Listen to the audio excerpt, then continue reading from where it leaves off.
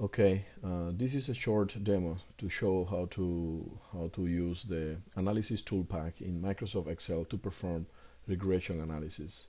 The purpose of using this tool is to obtain um, more information out of your regression data, out of your correlation data, analytical data, from a more scientific, from a more technical angle.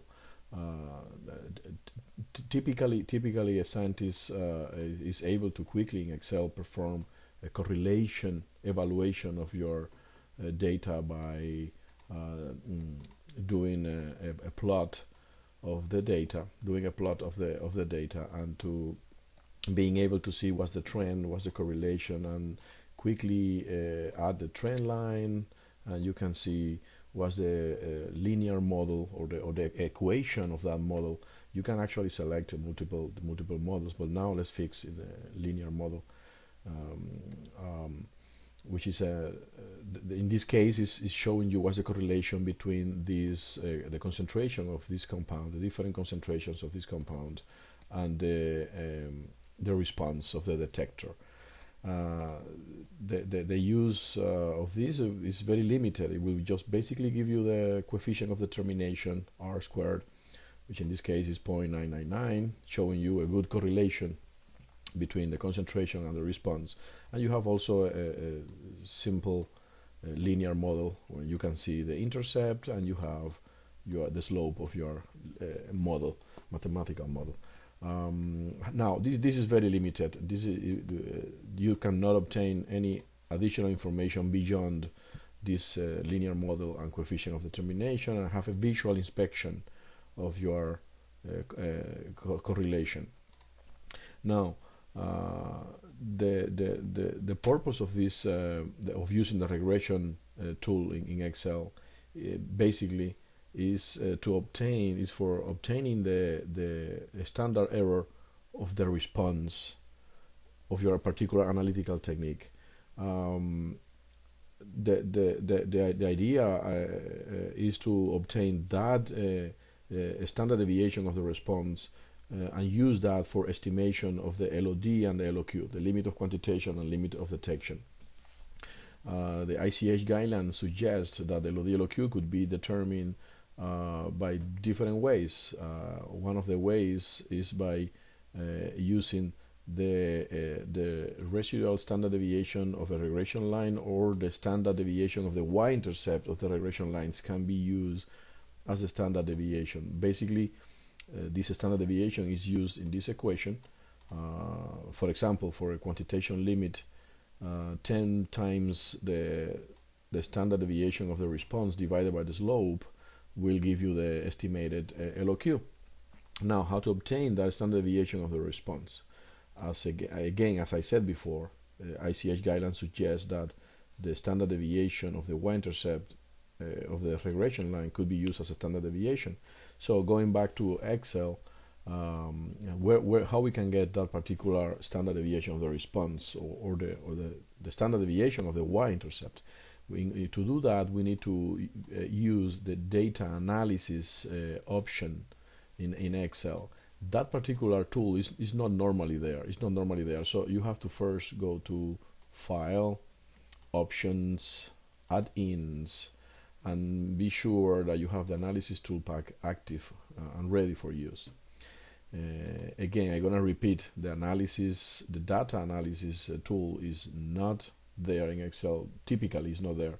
So you have to go to File, Options, Add-ins, and activate analysis tool pack. This is specifically in Excel 2010. In different versions of Excel that could be slightly different,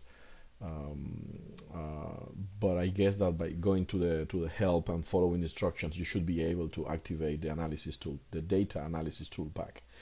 Okay, now going to the data analysis tool pack, you're gonna have this window with all these nice more sophisticated statistical programs that will allow you a quick interpretation, a quick analysis of your statistical data again. So let's go right away to regression analysis, and then you're going to have this window where you have basically to introduce the Y range, which in this case is the response, okay, and you're gonna introduce the X range, which in this case is the concentration of your compound. You select and define what's the confidence level that you want to evaluate if in your regression analysis. You can select the residuals plots, the line fit plots, and you select where you want that data insert in your Excel page. In this case, we just select this cell, then press OK, and boom, the program will automatically do the calculations for you, and you will have a nice summary of all these statistical attributes of the regression analysis that could be used for different purpose, for different scientific purposes again. Now in this case I'm more focused on the fact that this summary provide us with the standard error of the intercept and the standard error of the slope of the linear model. That's what we are looking for in order to be able to determine the LOD and LOQ using the linearity data as per ICH guideline suggestion. So going back to Excel, let's say if you're going to calculate the LOQ, then would be 10 times the standard error of your Y-intercept divided by the slope of the linear model.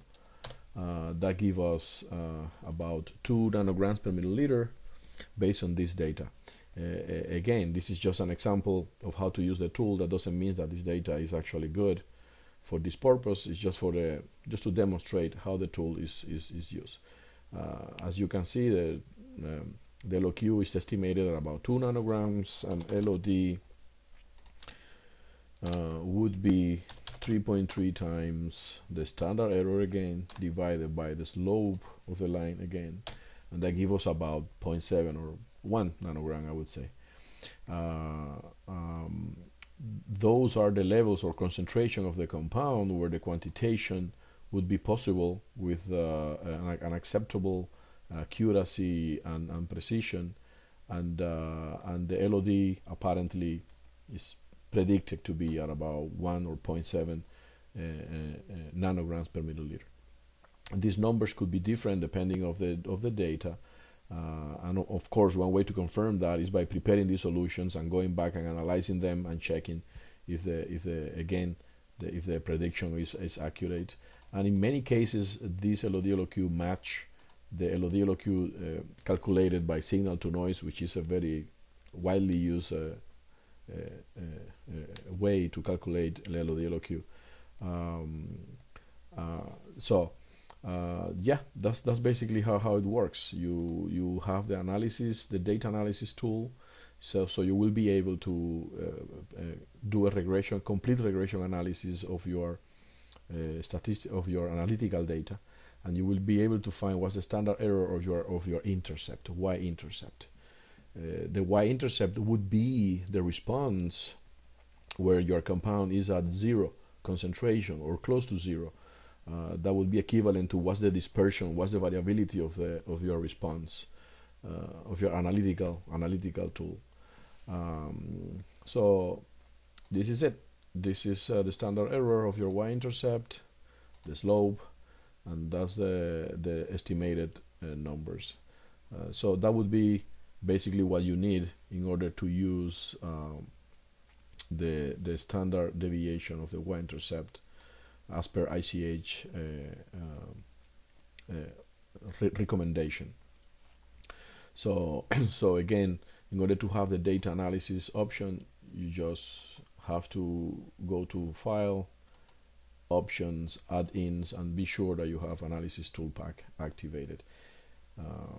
Okay, so I hope that this helps, and in order to understand how basically Excel could be used to quickly obtain the standard error of the intercept using linearity data, which again could be nicely used during a validation of and method development of analytical procedures. Okay, bye.